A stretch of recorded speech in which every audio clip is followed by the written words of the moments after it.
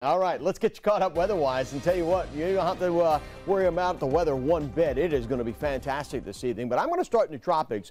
Now, over the weekend, of course, Lee was a big issue, and of course, we've had Margot. This is Nigel. Nigel is a Category 1 hurricane, 80-mile-per-hour winds now. Good news, while it's moving northward and westward, and it is forecast to become a major hurricane, Category 3, you'll notice this is way east of the United States, so this will be what we call a fish storm, meaning it stays out over the open waters of the Atlantic and will not really be a bothersome to anyone other than, of course, commercial operations out there on the open seas. But again, this will not make a landfall, shouldn't have any real direct impact. But again, it just goes to show you it's been busy. This is the 14th named storm now, Nigel here.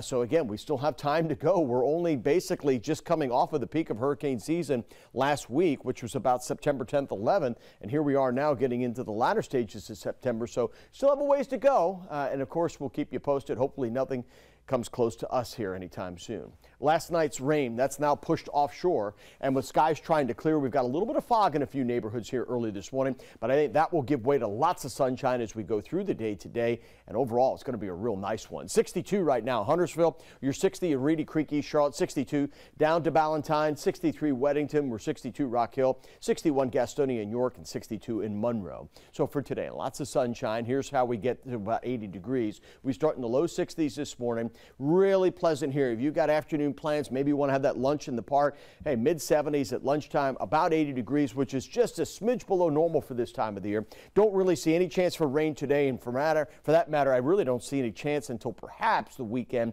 and that's a little iffy here. Some models are suggesting there could be a little something that tries to develop down along the coast that could potentially take on some tropical characteristics. If that were to the case, it could throw us some clouds and rain, so maybe a little cooler temperatures over the weekend, but not by much.